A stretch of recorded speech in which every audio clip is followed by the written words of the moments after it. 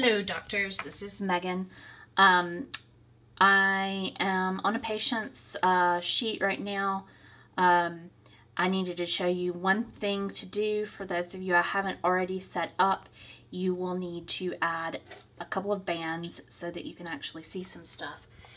So go up to, this is once you are in the patient's chart, go up to view. Sorry, it's not very good.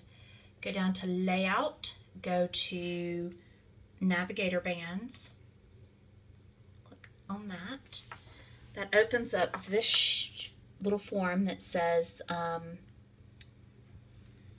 the available document types and then the current document types. You guys only have intake and output, physician view.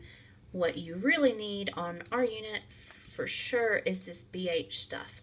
So I'd click BH, any of the ones that start with BH except that what do you call it?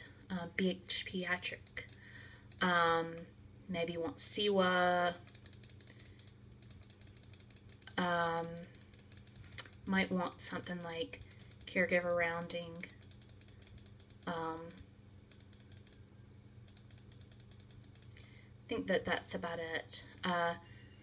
And then move them over, and this gives you all of those on your current document types. Click OK, and it says you're going to have to restart the application. All we have to do is close this patient and open a patient back up, so click OK.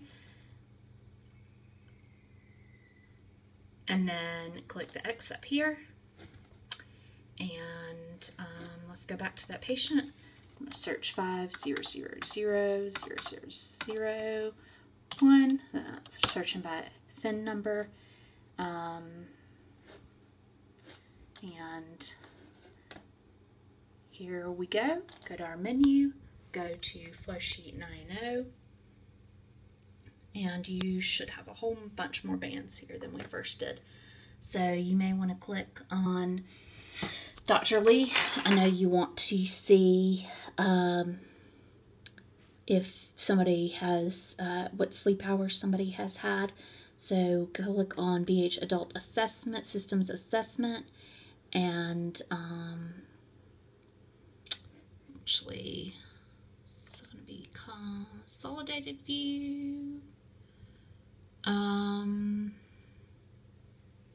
Individual Observation Record, and we'll just have something here under, so under Consolidated View, BH Adult Consolidated View, Individual Observation Record, we will have something that says Observation Comment, and you can double click there, or what is charted here that we have double clicked onto chart will be the sleep hours. That's where I'm telling them to document sleep hours.